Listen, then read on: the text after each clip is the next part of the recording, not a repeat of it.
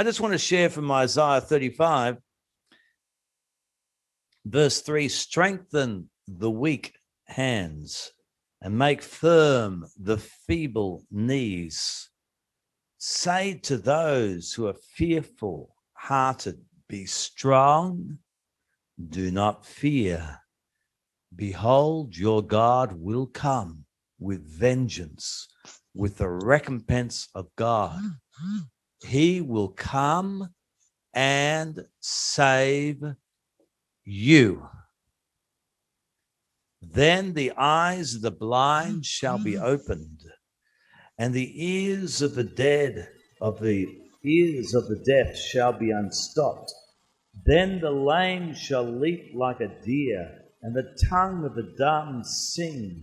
For waters shall burst forth in the wilderness and streams in the desert.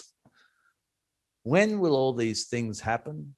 That the blind will see, the deaf will hear, the lame shall walk, and streams shall burst forth in the desert. When will these things happen? They will happen when you hear the Holy Spirit speaking to you the word of God.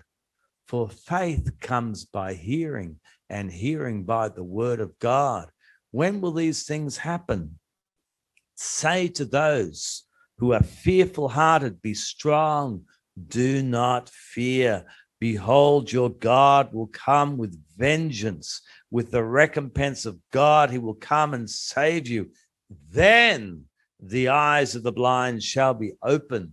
So hear the promise of God. He shall come to you today.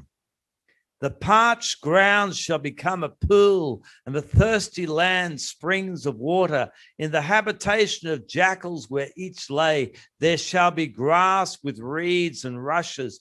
A highway shall be there and a road. It shall be called the highway of holiness.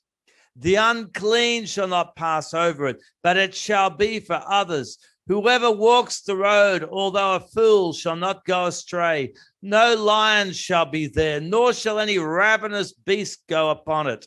It shall not be found there, but the redeemed shall walk there, and the ransomed of the Lord shall return and come to Zion with singing, with everlasting joy on their heads. They shall obtain joy and gladness. Sorrow and sighing shall flee away.